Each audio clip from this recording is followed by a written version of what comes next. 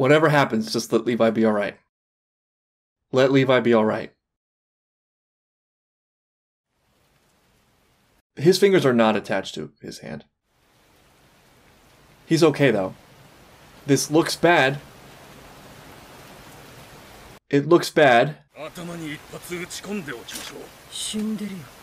No, no. No, he's not. Oh, she's saving him.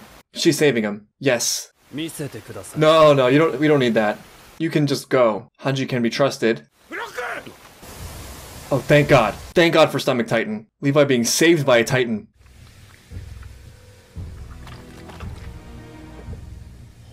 Is that Zeke? Did they just rejuvenate Zeke? You're telling me that Levi is harmed and Zeke is at full health? This is not what I wanted. This is the opposite of what I wanted. I also did not want Zeke ass. Get out of there with Levi. Yes! Thank you. Even at this late stage, still lots of questions. This was a dream. The beacon, the light beacon.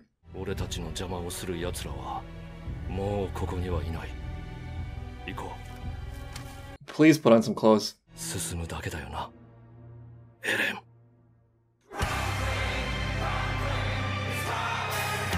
Is this the final opening? Oh my God, I can't believe it. I can't believe it's Attack on Titan. I can't believe this is happening. Wow. Very interesting tone in the song already. Here we go, the final season, the actual final season.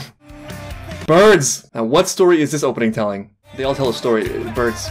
Yeah, they're terrible. Hate them. Yeah, this battle was about to break out at the end of the last episode. Annie! I've been waiting for 4 seasons for her to come back. 3 seasons.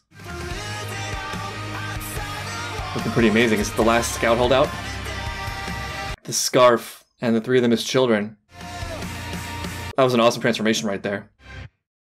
And a broken insect to end it. Sort of perfect. I was thinking before I started watching, it's going to be hard to deliver. The openings in the show have been so fantastic, so amazing. I feel like as good as they started, they only got better and more intricate as time went on. Obviously, Red Swan, one of my favorites. And I've been listening to the season 4 opening song for like a week in preparation. Mental preparation, because the show is literally like going to war. And this is my last one, at least as far as this show is concerned. I feel like the actual meaning of the opening will take shape more as I watch this season, but the tone of it seems to be like rage. There's this really aggressive side to it, and that fits because of Eren and the fact that we're literally about to enter into an all-out war. And the pain comes through really well, not just through the song, but through flashes of Eren, like, literally in pain. But then there's also a sadness to it, like a feeling of loss, naivety, and regret, and there's even flashes of them as children, echoing some of the ideas and messages of Red Swan. So, overall, another instant classic, I'd say. Which is impressive, considering the fact that this show had really, really big shoes to fill in terms of the intros. And it doesn't hurt that I'm just super pumped to see how this unfolds, because there's just so much build up. I mean, as an opening song, they could have had someone playing the triangle,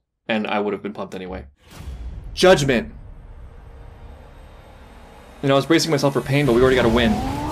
Levi is alive. Here we go. And this is Eren with, like, a lot of the powers. It is time for Eren and Reiner to settle this in the only way Eren and Reiner know how. With naked wrestling. Right. This weirdly endearing moment, but I trust in my comrades and their blimps. In this crazy world, at least we have comrades. How do you feel as Reiner going into this, having lost so many times to Eren, who is now as powerful as he's ever been and more convicted than he's ever been? And this decides it, right? This decides the war and the future.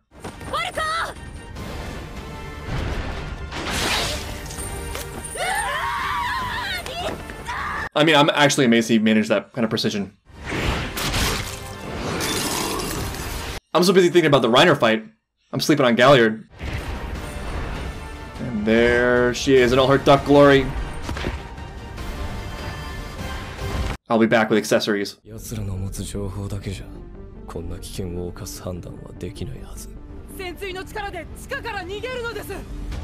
different opinions about the edges they have. Eren seems overly confident. Very confident. Eren still knows a lot that I don't know.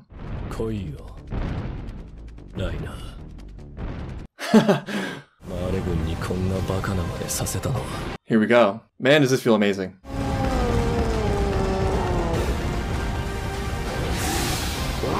This feels very familiar.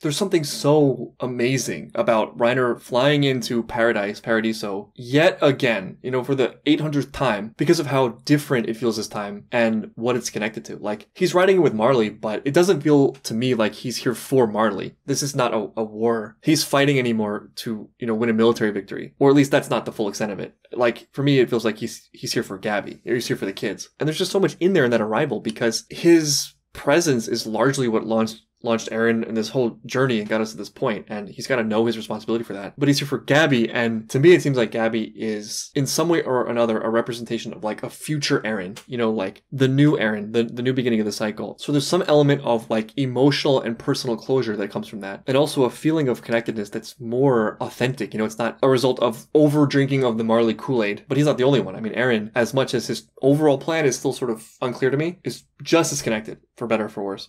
And man, do they have history.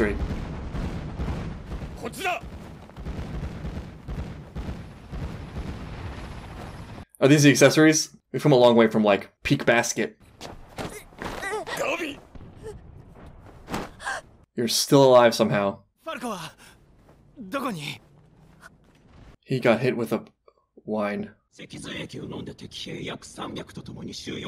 Yeah, in the world's strangest form of blackmail.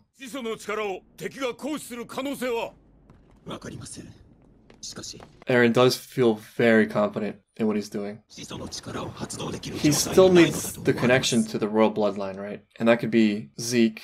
It could also be Astoria, or Astoria's baby. Look at this thing. Look at this. Giant cannon.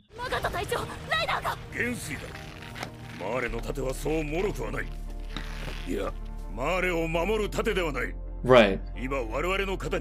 Right, the world too. The world and the children. I'm not sure that's the solution. I feel like that just kicks it down the road. You always gotta make sure the person's on your side. Have you tried hugging? Wow. Yeah, this is not the same Eren. He's not even using the full extent of his powers. Right, but he's not alone. Speaking of extent of his powers, if you think Eren's gonna give up, you haven't been paying attention.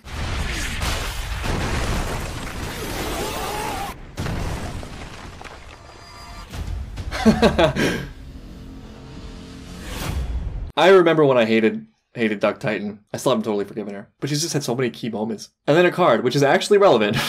Sort of bringing the show full circle in a way, since cannons were so useless in the beginning of the show. Oh my god, what is happening? I mean, this is going well for Marley.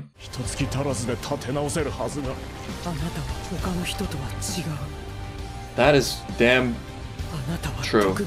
One of the weird and kind of cool ambiguities about the first part of Season 4 is what the effects of things are and what is the right move in terms of consequences. Because Eren wiped out the military leaders, among many other people, in Willy Tyburn's most boring show of all time. And in doing so, weakened the army, but then also made the Marleyans correct about Paradiso. So it's not really a surprise they were able to rally up people to come and fight. Also, I mean, just on a practical level, we've seen that Marley is literally a war machine. Eren was talking about how it's foolish that the Marleyans attacked so soon, and he obviously has some cards up his sleeve that I don't know about, but was he not also acting on emotion attacking Reiner? Like, there's obviously a really long standing hatred between the two of them, but I can't help but wonder if there's also some weird need that Eren has for Reiner, like needing him to be what he wants him to be, which is someone who is as trapped as Eren is, speaking of freedom. What makes me wonder that is they had that conversation in the basement under Willy Tyburn's most boring play of all time, where Eren seemed to suggest that Reiner was like him and that he was just sort of on rails, like there's no choice, right? But Reiner seems to have made choices recently, maybe for the first time, like actual independent, autonomous choices. And I don't know how aware Eren is of that, but I feel like there's an existential threat perhaps for people who can sort of step one layer above things, the cycle of hell that a lot of the characters are experiencing. Not that Reiner's traveled very far out of that cycle of hell, but he's definitely shifted rungs, at least. Whereas my feelings about Eren, somewhat controversially, are that to a large extent he's resigned himself. Even in taking action, there's a feeling of like giving up. He seems to get farther and farther out of the walls, but also somehow less and less free.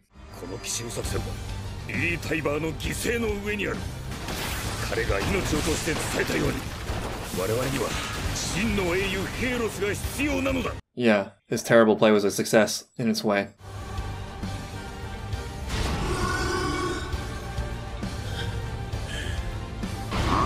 No, we've seen this before. We've seen Dormant. Oh, okay. Alright. That's for damn sure. Interesting level of compassion there, speaking of turning a corner. Yeah, it's all sort of going down right now, outside. You're missing it. Yeah, I mean, Marley getting the founder is not good either.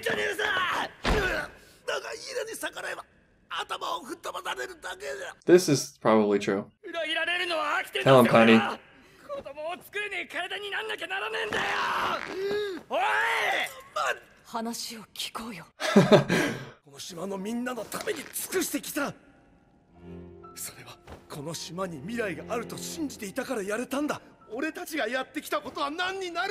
There's something really excellent about this, that they're sort of reaping the fruits of this, because they fell to rhetoric. In their state of confusion and fear, they were fed this tale, that there was a savior. And of course, amongst this group, amongst this rebel faction, there's going to be all sorts of varying motivations, some that are really selfish and impure, and some that actually are really beautiful. But the point is, they all sort of align towards this cause, and they end up empowering this thing that they have no control over. And if that just isn't the truth, if that isn't how social movements spread, because that emotion drives so much action, but that action tends to consolidate towards people with power, and then you're sort of like just at the whim of who that power goes to. I think a mistake that a lot of people make when thinking about what they perceive the results of the movements to be is that they over-identify their own role in it, and they think that they'll have more power than they actually will have. I was thinking about this while watching a Korean movie that depicted the war between the North and the South, and you see people showing up to these like North Korean rallies, these pro-North Korean regime rallies, and you can just feel the passion in their hearts and the belief that it's the right thing. And perhaps there is a desire in there to feel righteous and be on the right side, but there's also a desire to right wrongs and fix injustices and improve society, right? And it's such a weird feeling to watch that and see that energy, which has some really beautiful things in it, and then compare that to what I know the results to be of that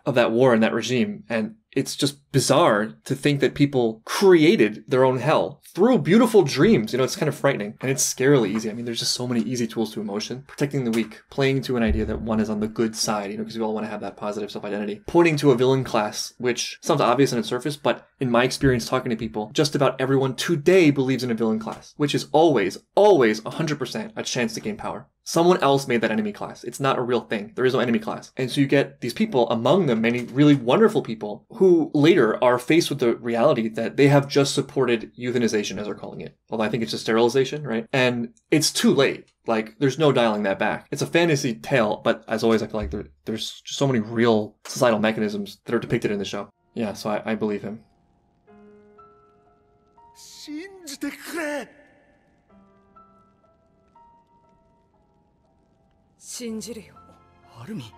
Armin generally has good sense.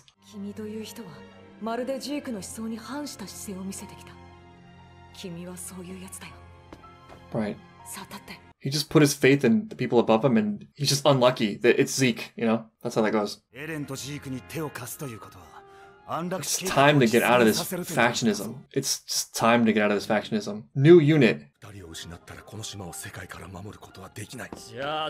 a lot to consider.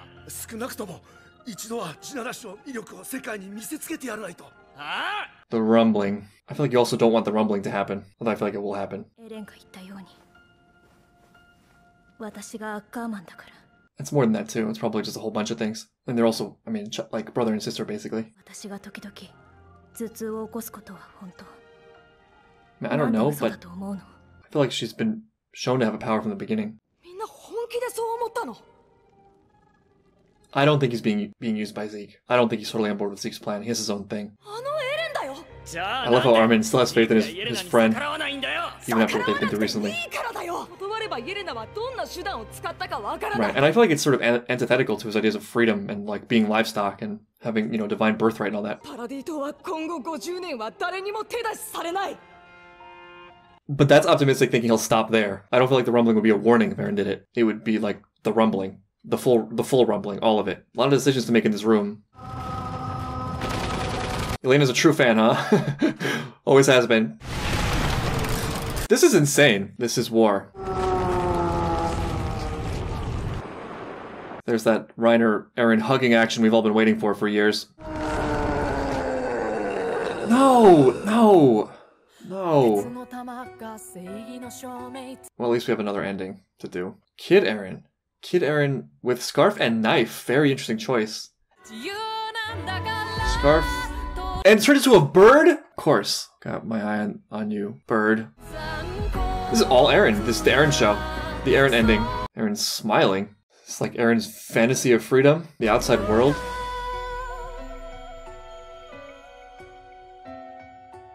Engulfed in flames and vanishing. Interesting. Yeah, I don't feel like Eren makes it out of the season alive. Unless it's like a weird time cycle thing. Back to that again.